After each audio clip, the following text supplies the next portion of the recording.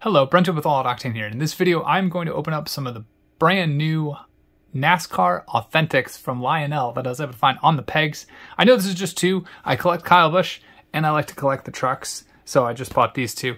But there are a bunch in this wave. There's a bunch of good stuff. We've got Denny Hamlin in there. We've got Joey Logano in there. We've got Christopher Bell, Kyle Larson, Alex Bowman.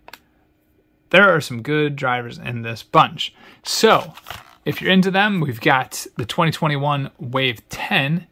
This, I believe, might be the last wave for 2021. I think we're going to start moving into the 2022 cars. This one is the Snickers Peanut Brownie. I don't actually think I've ever had a Snickers Peanut Brownie, so I might have to go to the store and fetch one of those. Let's go ahead and open up the Kevin Harvick one, though. First, we got Hunt Brothers Pizza, and I don't think I've ever had Hunt Brothers Pizza. I'm a huge fan of pizza. Oh, this was a different wave, though, too. I should point that out. This was 2021 Wave 9, where we've got a Chase Elliott, Martin Truex, another Joey Logano, an Austin Dillon, Chase Briscoe, Bubba Wallace. Bunch of good drivers in here. So, Hunt Brothers Pizza, yeah, never had it. I wish I could have it. I don't know if it's in Virginia, honestly. I don't know where to even get Hunt Brothers Pizza. But I do enjoy pizza, so I'm kind of curious now. It would be nice to get some. All right, there we go. Here's the truck.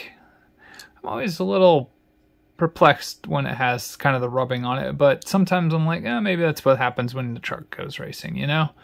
They get beat and banged and all kinds of stuff. This one's, again, Kevin Harvick in the truck series. I don't think that's his full-time ride, obviously, because he has to do the number 4. Wow, the spoiler. What is up with that? Either way, nonetheless, pretty cool truck. It's quite a lot of money for this type of diecast, so I think these are around $6 or $7. It's starting to get a little steep. I might actually start cutting off the trucks and just buy Kyle, because these are getting a little expensive, and I'm trying to budget out. That's a pretty cool sticker. And here is the car. I don't even actually remember when he ran this, to be completely honest, which is kind of a bummer. Although I can't watch all the races, but I follow him on Facebook, so I feel like I would have remembered this. Not sure.